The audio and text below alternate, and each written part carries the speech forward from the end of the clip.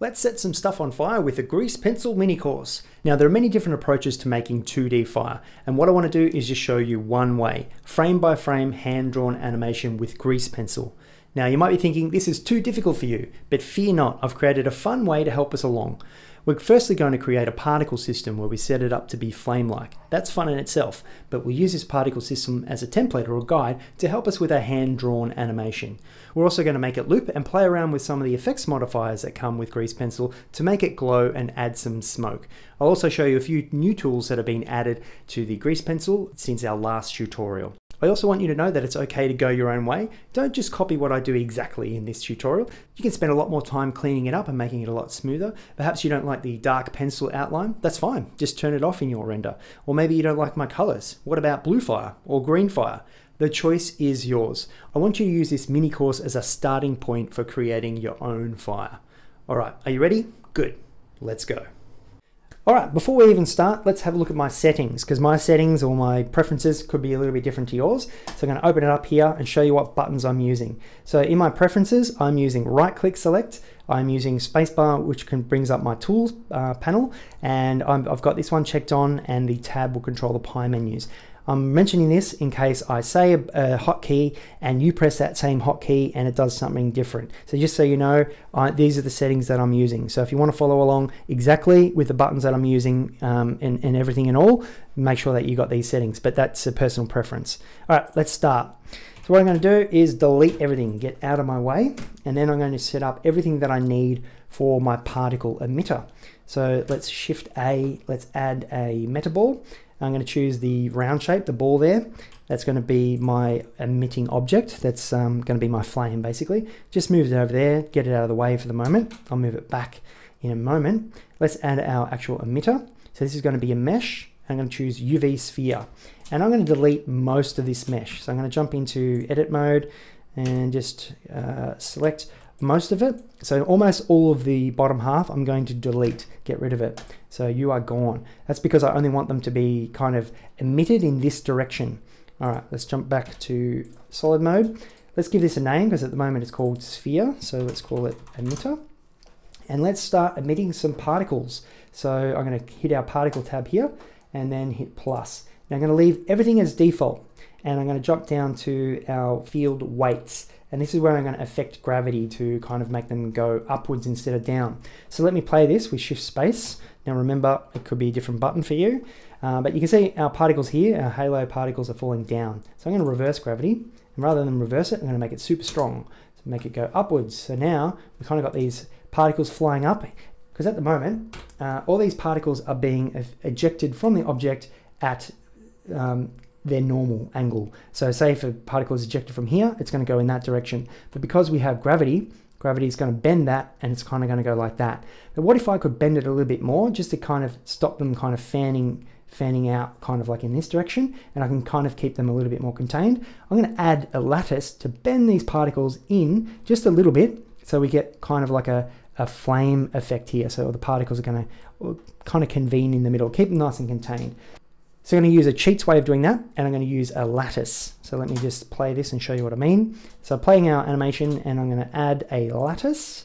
Let's just scale this up a little bit bigger, and then scale on the Z-axis, and then move it into position. So I want this to be encasing our bottom area, and this is going to be around where we want the top of the flame to be.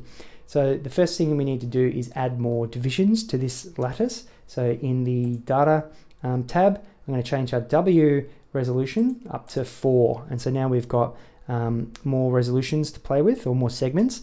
So let's attach this lattice to make it affect our object here. So just select these two things. Okay, it's being a little bit finicky at the moment.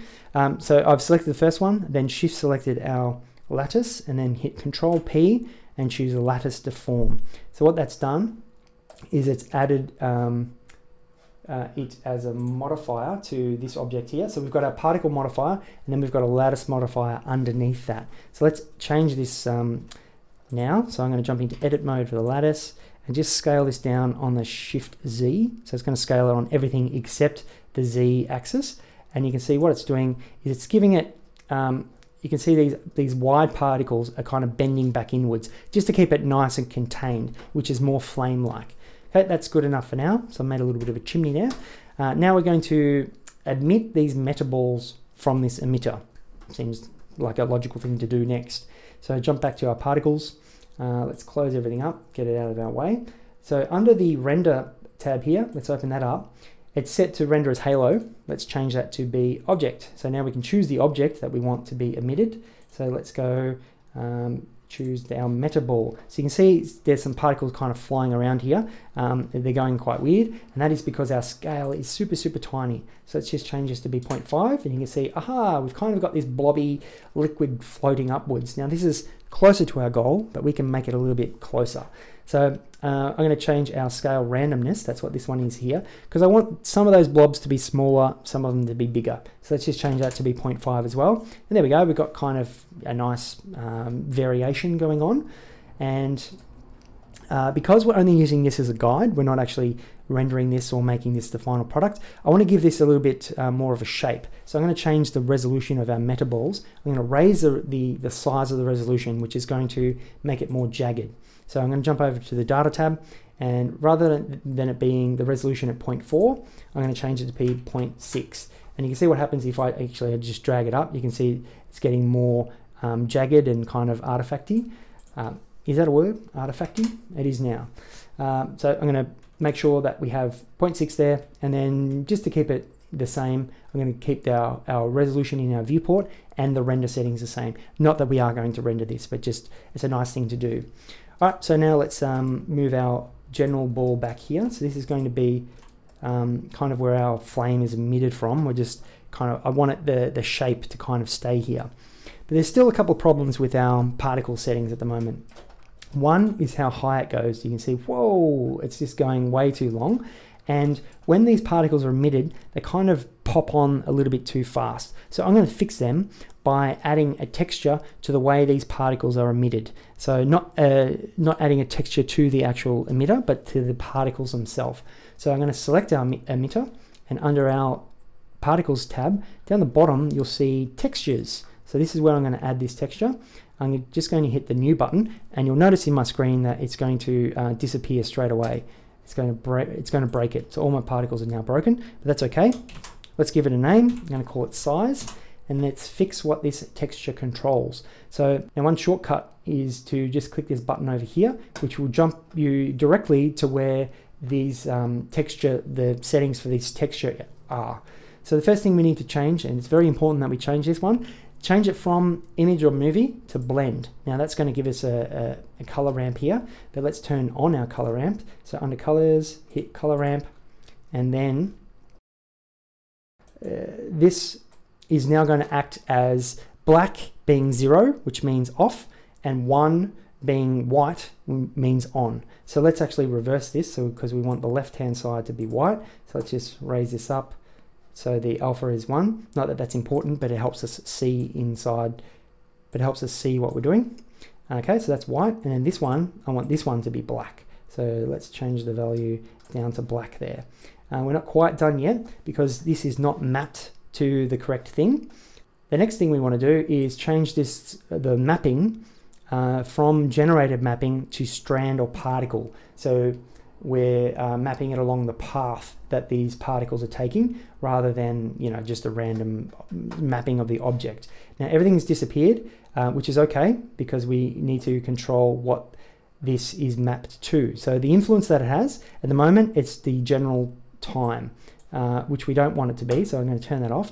We want it to affect the size, and you can see now. Actually, I'll just zoomed out a little bit. When I control this, I can actually control how high that flame is. So drag this down, it goes smaller. Drag it up, it goes bigger. So that's one way that we can control the flame. So that's really good. Now, I did mention that I want to kind of get rid of these popping shapes here. So what I'm going to do is drag this a little bit further down. I want to, just as they're emitted, I don't want them to be full size. I'm going to get them to grow to size. So that's going to help our spacing here. So I'm just going to add a new marker, drag this all the way to the left, and then I'm going to change our color to be about half size. So that's going to stop them popping so big. So they're going to flow out more naturally. So that's kind of looking good. So let's just zoom out here and have a look at what we've done there.